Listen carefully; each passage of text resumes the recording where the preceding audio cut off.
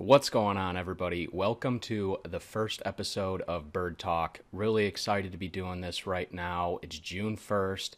We're heading into the home stretch before upland seasons open up. A lot of western states open up September 1st or sometime in the beginning of September, and that's where our sights are set right now, back to be chasing birds again. I will definitely be out there. I'm not sure if I'm going to be there for the opener. But at some point in Montana, beginning of the season, I'll be out there. Really excited to be out there. Really excited to be talking right now and bringing a new, different platform to our content, and hopefully something you guys can find enjoyable and take a few things away from.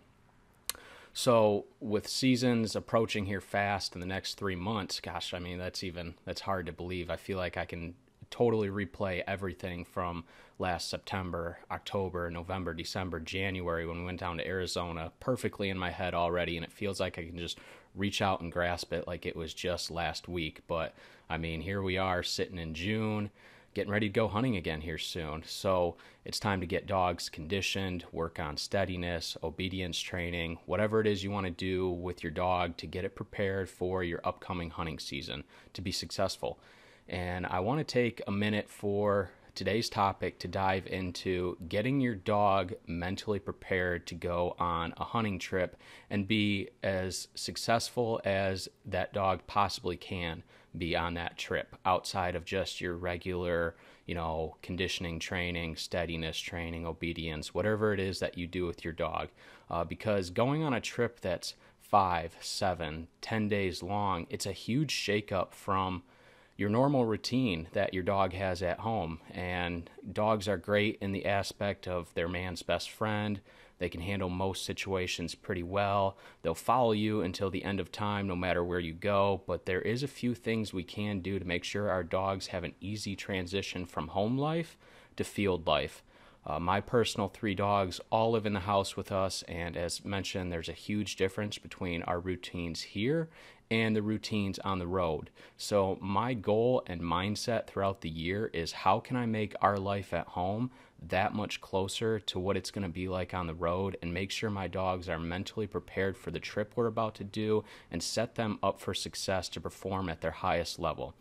So before we get into that, I want to take a quick minute and talk about Bird Talk and what this is and what we're going to try and do on this platform. So I guess if you want to call this a podcast, I'm trying to stay away from that term. Maybe I'm trying to put just a little bit of a different spin on this from what you hear from your typical podcast.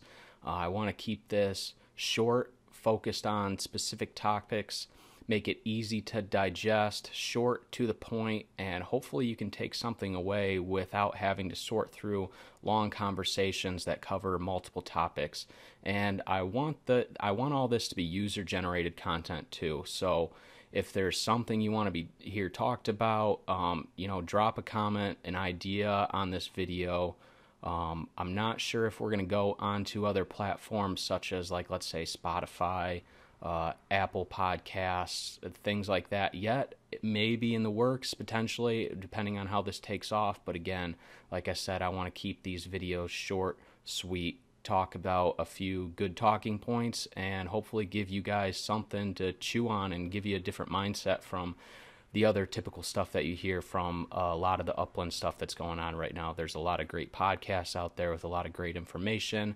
But as far as this goes, I'm going to try and steer us in a little bit of a different direction, and we're going to see where it ends up at. So yeah, really, really excited about it. So with that said, let's get into mentally preparing your dog to go on a hunting trip. Like I said, a hunting trip as in 5, 7, 10 days long, however long you're going. A lot of people do weekend trips, 3-day trips, things like that. You go up north, go hunting, or you have a spot a few hours away. You stay at a cabin, or, you camp, whatever you're doing. You go out on the weekends, and it's easy for a dog to handle, to be away from home. It's not a huge shakeup from the dog's regular routine. But when you talk about going on a big organized trip that you've been planning for a while, a trip you want to be successful on, it's a little different, in my opinion, than, just having a 2-day weekend trip, especially when the dog is so used to your routine at home and then you take that dog out of that routine and you expect that dog to perform at its highest level. I mean, even myself personally, I know me being on the road, it's a lot different than being at home. I eat a lot different, I drink a lot different. My sleeping schedule is a lot different, and as I've gotten older here, it takes my body a little bit more time to adapt to that. Then it's kind of just a shock from how I eat, drink, sleep on the road compared to my daily, everyday life here. You're talking long days in the field, sun beating down on you, different weather climates, all kinds of different variables that are so much different than what you and your dog are used to at home. And if I can feel it, I know my dog is definitely doing or is definitely feeling it too. So my whole goal and mindset is to make sure that our routine at home is as close to an easy transition to what we're going to be doing on the field and in these hunting trips. So normal home life, it's cool, calm, laid back, same scenario for the most part every day. Let's call your home life a controlled environment. Now you go on the road, on the field, and things change. Things change fast, not just on the daily, but on the hour, where you're at, how you're traveling, you're in constant motion, you're in, different places that you're staying. The dog is exposed to a lot of different environments from traveling, hunting, rest areas, your nightly, daily routine, whatever you want to call it. Your dog is completely exposed to a different situation than what it's used to at home. So I'm going to start this out with, let's say, putting our dogs, let's just talk about travel first. Traveling to our destination, our road trip, wherever we're going on our hunt, that involves a lot of kennel time, right? So your dog has to be prepared to be in a kennel for extended periods of time, 5, 6, 7 hours. So I mean, maybe you work all day and your dog is kenneled. You have a great head start. If you do kennel training with your dog, excellent start right there. But there's still a little bit of a difference between your dog being on the road in a kennel versus just being at home waiting for you. There's a lot of motion that goes in with traveling with a dog, especially when you're talking 5, 6, 7. I mean, crap, we drive out to Montana and it's a 22-hour drive. We drive down to Arizona, it's a 26, 28-hour drive with stops in between. And that's quite a bit of different than your dog just being in a kennel for 5, 6, 7 hours while maybe you're at work, or even if you're not at work and your dog does a couple hours in the kennel here or there. So how can we prepare our dog to be in the kennel for long, extended periods of times? And one thing that we do here with our dogs, we have 3 dogs, 3 Brittany's. And what I like to do a couple times throughout the summer, maybe every couple weeks, something like that, is besides just them being in their kennels here in the house at different intervals, is we'll load up the dogs in the kennels in the back of the truck. Maybe we're going shopping for an afternoon. We have a topper on our truck. I'll open up the windows, get a good breeze going in there. And if we're going to run some errands or chores, we'll just throw the dogs in the back and they can hang out in the cab. Or, I'm sorry, not the cab, but in the back while we go from stop to stop. Get them adjusted to being on the move, stopping, going. I know a lot of times with dogs, especially when you stop, they get excited. They're like, oh boy, this is it. We're going hunting here. They kind of, break out of their little mold or sleep that they might be in. And once the vehicle stops and they're like, oh, it's game time. Here we go. But when you're traveling, you stop and get gas, you're getting food. I don't know, even if you broke down on the side of the road for some reason and you have to stop, you need your dog to be prepared and in the mindset that every time you stop, the dog isn't just being let out and getting to burn off energy or go hunting. So what I like to do with the dogs is just throw them in the kennel. We're going to go and run some errands for a few hours, and you guys are just going to sit tight in there, and we're going to go do our thing, and I expect you to remain calm, be cool, level-headed, and when I tell you it's time to come out, it's time to come out then at that point. So just something to think about going into traveling with your dog. Just getting on the routine of thinking, I'm going to travel 18, 16, 20 hours, however far you're driving to go on your trip. Asking a dog to do that, if it's not prepared to do that, is a big task. And you want your dog to show up fresh with a good mindset when you get to your destination to finally go hunting. So let's say, all right, now we've gotten travel out of the way. We're here with our dog. We've arrived at our destination. It's time to go hunting finally. We go out, we go hunting. We have a great afternoon of hunting. Let's say everybody has a good run. Now it's time to come back to camp. What am I going to do with my dogs?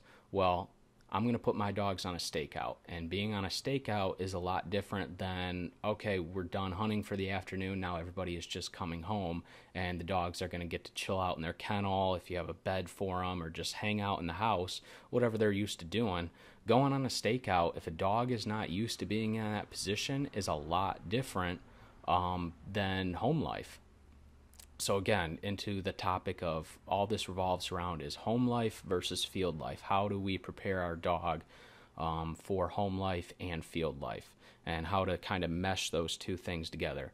So I usually, when we're on hunting trips, our dogs spend a lot of time on stakeouts because that's the safest place for them to be in environments that we don't know. It's the best place for them to keep themselves rested without just wandering around, sniffing, getting into whatever, and just burning up energy they don't need to be burning up. Getting fresh air besides them just being locked in a kennel. So again, stakeouts is, or if you're putting your dogs on a cable, whatever it is, that's what makes the most sense to me personally to do with my dog while we're on a trip. It keeps them safe, it keeps them their energy levels ready to go, and it's a good way to keep tabs on the dog and exactly what they're going through, how they're feeling, and what they're doing. So if you get a stakeout, you're going on a trip, and you can't just, I don't think you can just expect, unless you have a really even-headed dog, but a lot of dogs ride low or they ride high. There's a lot of great dogs out there that are very even-keeled, level-headed, can handle a lot of situations, but not all of them handle those situations perfectly. So how do we set our dog up for success to be in that situation, no matter how its mentality or personality is? And being on a stakeout, like I've said a couple times now, is a lot different than just being at home, resting, hanging out. The dog is in different weather environments. Let's say we wake up in the morning, and I'm going to put the dog on a stakeout. It's cold out, it's cool, maybe there's some frost on the ground. That's a big difference from how I wake up at home with my dogs and what they experience there. So my dogs need to be ready to be in that situation. So what I will do with my dogs is every morning I've kind of got a little routine going up. We wake up, they sleep in kennels at night, they come out of the kennels and they go outside. I'll let them run around for a minute or two, then put them on a stakeout. And then I'll let them sit on that stakeout for, sometimes it's a half hour, sometimes it's 45 minutes, an hour, 2 hours. Whatever it is that we're doing in our life, we take care of that, and the dogs just chill, remain calm on the stakeouts, because we want them to be used to being on a stakeout. We want them to be comfortable being on a stakeout. We don't want to go on a hunting trip and a dog is just stressed out sitting outside in the grass or bare dirt. If you do place training or anything like that, it's a great head start. Your dog is used to being in one spot, in one situation where you tell it to be for a while, but your dog being on a stakeout where it's exposed to the elements of the world, whether maybe you're getting a little rain that morning, it's just sprinkling a little bit. Obviously, you're not going to just put your dog out there in a thunderstorm and be like, good luck, dude, have fun, we're on a stakeout and a hunting trip. No, that's not what I'm talking about. But if it's a situation where there's a little bit of light rain coming down, maybe it's cool, it's breezy, and that's just what the day's weather is, and that's what you're dealing with, the dog has to be prepared to deal with that. And so if you're doing a lot of place training at home and the dog is used to, sitting on a bed in an AC, perfectly temp controlled room, that's a big difference. Even though the dog is used to being told to stay in one spot, that's a big difference than, being out on bare dirt and the sun shining down or the wind blowing really hard or whatever experience that the weather is. It's a lot different than what's going on in your home. So I get my dogs out in the morning, put them on a stakeout, I let them sit and calm down on that stakeout, and the whole overall goal with the stakeout, and something you can do to get the dog used to being on the stakeout, is turn it into a reward. So if you put your dog out there in the morning, you let it sit, maybe it doesn't calm down at first, it eventually calms down, go out, give it some food or give it some love, pets, whatever it is you use to reward your dog. Make it feel comfortable for what it just accomplished. So with my dogs, I'll put them on the stakeout. I'll let them sit there for however long until I feel that they've calmed down or they're in a mentally stable place. Then I'll go give them food. I'll give them their breakfast, and they eat breakfast out on the stakeout chain. And that's one way you can reward a dog for being good on a stakeout chain. Another reward could be is if, a dog is sitting nicely on a stakeout chain, you go out, you let it out, and then you just take it on a run or a walk, or, you're doing your bird work. Maybe take your dog to wherever you do your training at and put it on a stakeout and let it sit there for 20 minutes and calm down before you go and do your bird work. Don't just let the dog out of the kennel and take it into the field and let it do its thing. Give the dog an opportunity to be on a stakeout, get comfortable with being on the stakeout, and then give it a reward by taking it out and doing its bird work, getting bird shot over it, chasing pigeons, whatever you're running your dog on. That's the reward for the situation and the scenario that the dog was just in for sitting on that stakeout. Another thing that stakeouts are great for, and this is another thing to get your dog comfortable with doing, is going to the bathroom on a stakeout. Your dog is maybe, you wake up in the morning, you let them outside and let them go do your business. You don't pay a whole lot of attention to it. But one thing to think about while you're on the road is just to be, you always have to be conscious of what's going on with your dog. Is my dog having an upset stomach? Is something going on intestinally with it? Is the dog feeling okay?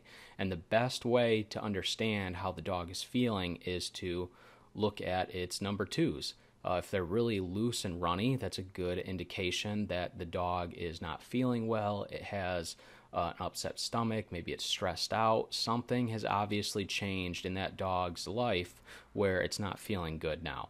So a good indication of that is just looking at the number twos coming out of your dog. And a good, easy way to do that is you stake your dog out and then it goes to the bathroom. And then you can easily check whether, you have a nice, firm, typical looking number two, or maybe it's loose and runny. And at that point, you have the dog with an upset stomach or something like that. So getting your dog comfortable going to the bathroom on a stakeout, and especially on a trip where you're away from home and you want to know exactly what's going on with your dog all the time. So you can't just wake up in the morning and let your dog out of the kennel and tell it to go do its business and it runs off and you don't really pay attention to it and what it does. Because if you don't pay attention to it, how do you know how it's feeling? A perfect example, this last January, we went down to Arizona and we staked up all our dogs, just like we always do on our hunting trips. And my liver female on the second or third day ended up having the runs, really loose stools, and she even had just a tiny little blood mixed into her stool. And if I didn't have that dog staked out and going to the bathroom on that stakeout every morning, I would have never known this.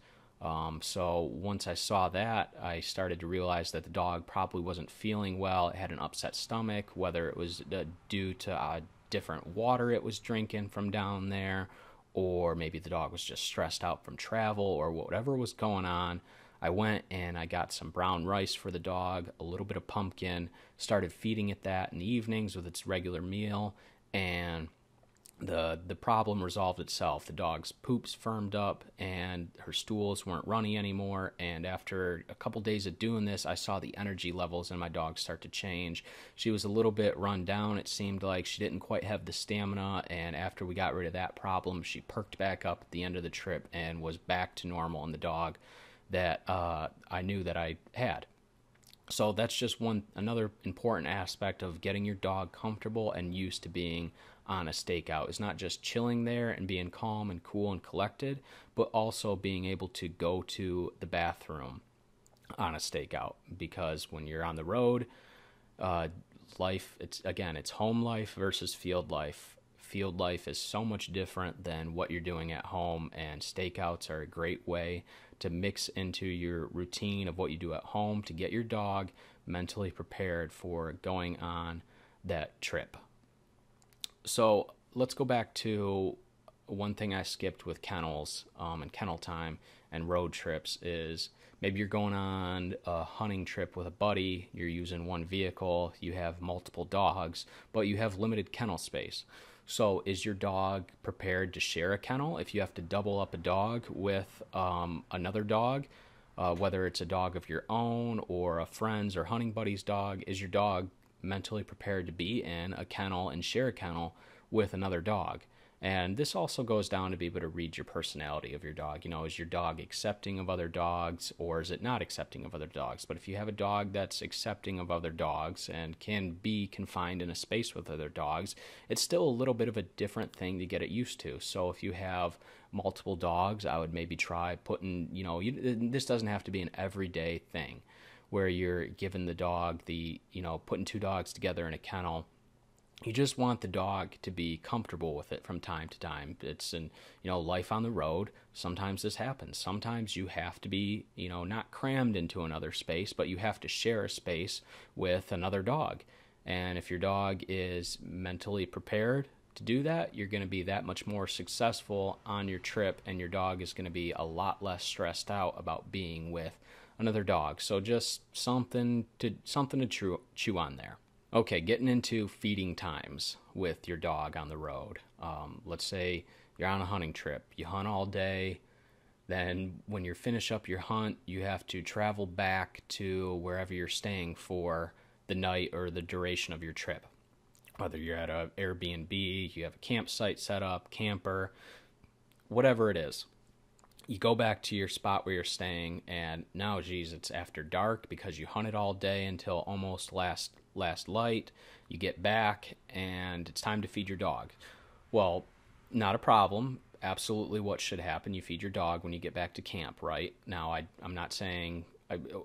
I guess just a micro topic here, obviously make sure your dog has had some time to rest before its last run, before you eat or before the dogs eat, because you don't want the dog to get bloated and its stomach to flip after it's exercised, had a really big run. And if you feed it too fast after that run, your dog's stomach could flip and have bloat, which can cause a lot of problems and an emergency trip to the vet. So before you feed, obviously just make sure your dog has had plenty of time, an hour or so in between runs and feeding time. So let's say you get back to camp, it's time to feed your dog. Now, if you have, again, going back to home life, field life, let's say your home life is, I feed my dog at 5:30, 6 o'clock every single day. That dog's metabolism has become adjusted and used to that feeding time every single day. So it's at that point, if it's, let's say, 9 o'clock and your dog is used to being fed at 5:30, that's a pretty big gap for that dog's metabolism. Not saying dogs can't adapt to it, because they definitely can. We're just trying to talk about the aspect of making sure my dog can be successful as possible on this trip. And a dog that has a metabolism that's changing, even though the dog might be able to handle it and be fine on the outside, it might not always react as well, especially when it comes to times with feeding in correlation to its digestive system.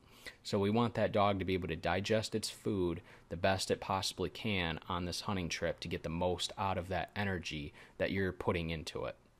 So what I do with my dogs is I try not to stick to one single feeding time where I say, it's 5:30, I'm going to feed the dogs this evening. I try and look at it as you're getting fed either between time A and time B, because when we're on the road, we might have a day off. I feed you a little earlier, or maybe we didn't hunt as long. I'll feed you a little bit earlier on that day, or maybe we all hunted all day long. We didn't get back to camp till late, and this is when I'm going to feed you. So I want my dog's digestive system to be used to that type of feeding schedule, and not a feeding schedule of just, I feed you at 5:30 every single day. Because when you go on the road, you can't always just stick to that type of schedule that you do at home. So again, just trying to get my dog's metabolism and feeding schedule into something that's going to match and line up a little bit better for when we're on the road and traveling with that dog. And let's say outside of feeding times, maybe you're going to give your dog supplements on a trip while you go out. You want to make sure your dog is used to those supplements and is fully adapted to them, being in its digestive system before you just go out on a trip and you start giving your dog, something new, something it hasn't had yet. And maybe its digestive system reacts different to it. It gives the dogs the runs. The dog now has an upset stomach. And again, it's just something new in its diet that it's not used to. So if you're going to give your dog supplements, maybe a little bit of wet food to get it to encourage to eat after a long day of hunting, you want to make sure your dog's digestive system is used to getting that before you go out and just start giving your dog stuff that it hasn't had before for the first time on a hunting trip while it's in a new environment. So you're trying to set your dog up for success by getting it used to any type of supplements you're going to give the dogs before you go on the trip leading up to it. So maybe you're giving it some type of treat that has not muscle builder, but what's the word I'm looking for here? Muscle. Gosh. I'm not a total expert on this, so don't phrase me on this, but something that's going to help the dog recover faster from long, strenuous workouts. Again, something that's going to help the dog recover. You're going to give it to it on a long hunting trip to be able to recover muscles faster, and you want that dog's digestive system to be used to getting that type of protein or food or whatever it is so it can handle and digest that stuff without ease while on that trip. Maybe you have a picky eater on a hunting trip, and after a long day of hunting or being in a different situation, it doesn't necessarily want to eat. One of my dogs is definitely like that. The other two, I could offer them food at any point in time of the day, and they would gladly take it. But one of my dogs, when it's in a little bit of a different situation, a scenario, it's not always crazy about eating. So how do you encourage a dog to eat? You spice it up a little bit. I'm not saying you just switch from your regular dry food to a whole thing of canned wet food. That's a lot more enticing to eat. But you could add maybe an egg in there or just a little bit of wet dog food, mix it in with some water just to make it a little bit more appetizing for the dog to eat than it's just its regular dry kibble, to encourage it to eat. So if the dog is not used to having that type of food in its digestive system, then obviously it might not react well to it while you're on a trip if you're giving it to it for the first time on that trip. Another thing that I'll do with my dogs on a trip is I will often float their food, which means filling their food up, their kibble, with water, so when they eat, they get hydrated at the same time as well. And when you do this, it can often cause the dogs to have the runs. So one thing I try and do in combat and build my dogs up to this to overcome that is start floating their food, a month or so before hunting season. I'll just start lightly putting a little bit of water in there and build it up every meal. And then from here on out, before hunting season, the dog's food is floated for them.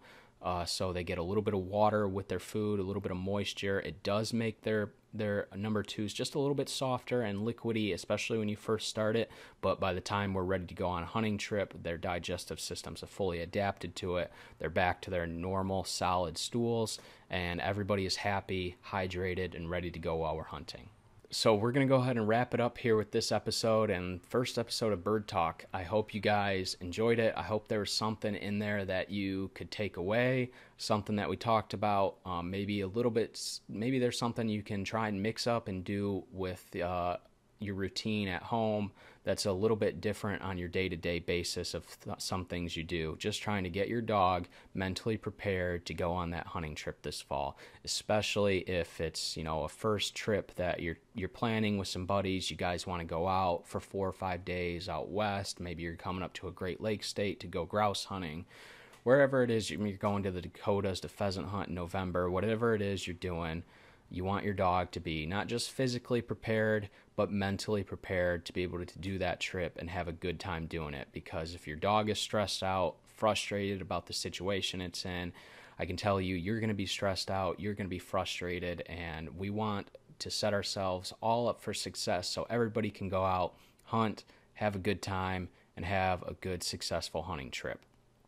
So I hope you guys enjoyed this. Hopefully there's something you can take away with this.